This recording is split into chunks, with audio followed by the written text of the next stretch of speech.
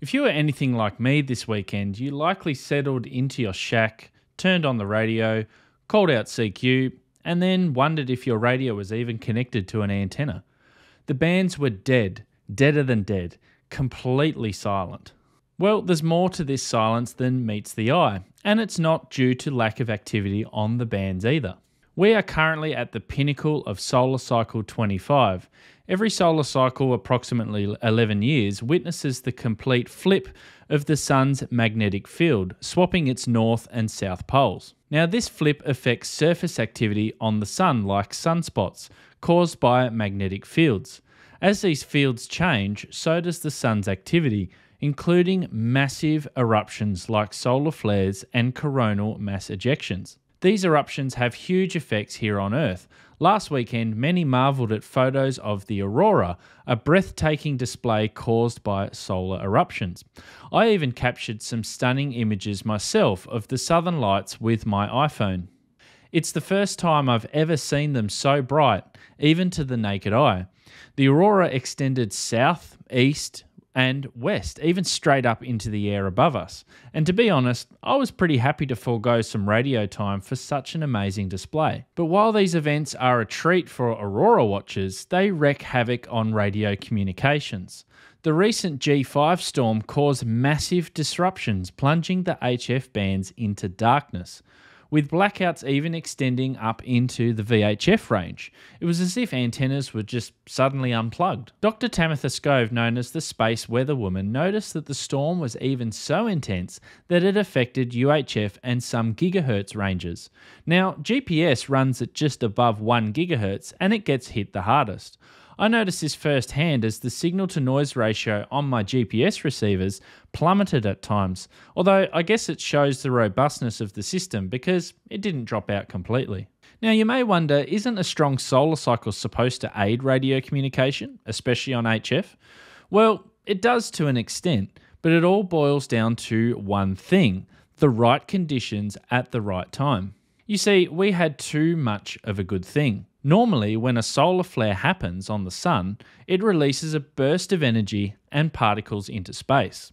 When these particles reach Earth, they interact with the ionosphere. They can cause the ionosphere to become more ionized, meaning that there are more charged particles. This can temporarily change the way radio travels through the ionosphere. Sometimes it can make signals stronger, but other times it can weaken or just disrupt them altogether. During a geomagnetic storm, just like the one we experienced, radio waves may get absorbed instead of being reflected back to Earth, causing communication disruptions or blackout periods. So put into simple terms, solar flares can shake up the ionosphere, affecting how radio signals travel, which can impact communication on Earth. That is for both good and bad. Now, there are key solar indexes to determine geomagnetic activity: the A index and the K index. The K index values between 0 and 1 suggest good HF band conditions, whilst values between 2 and 4 indicate unsettled or active conditions, likely degrading HF conditions. Moving up the scale, 5 represents a minor storm, while 6 to 9 represents a major storm, resulting in HF communication blackouts we just experienced over the weekend. But I mean, it could be much, much worse. The Carrington Event occurred during the solar cycle 10 in September 1859, and it was the most intense geomagnetic storm recorded in history. It caused widespread auroral displays and sparked fires in telegraph stations globally. This storm, likely triggered by a coronal mass ejection from the sun, collided with Earth's magnetosphere, inducing strong electric currents in these telegraph systems, leading to failures and electric shocks for some operators. Now, some operators even managed to continue communication using only the induced currents from the auroras. Now, research believes that if a similar event occurred today, it would cause widespread electrical disruptions, blackouts, and even damage to the electrical power grid. Now, luckily, we haven't seen anything like this to date, but how do you know when things are actually looking good, especially for amateur radio? Well, to predict band conditions, I rely on solarham.com for real-time updates.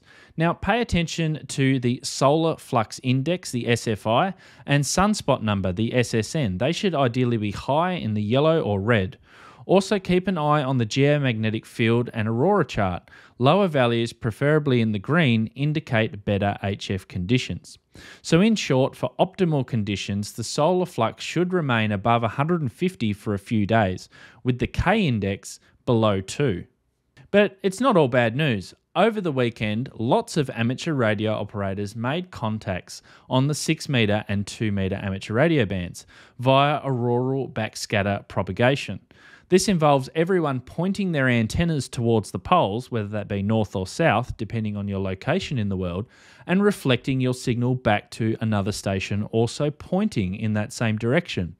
You can use digital modes that tolerate the wide spreading of signals, such as Q65, CW, or even SSB, although you'll notice some severe distortion on the signal, as my mate Steve VK3KTT shows right here.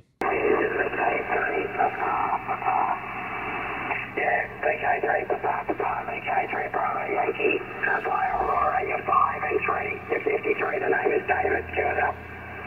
Thank you very much for the 51. Nice contact. And very best 7-3. VK3. Kilo Tango via Aurora 5 and 5.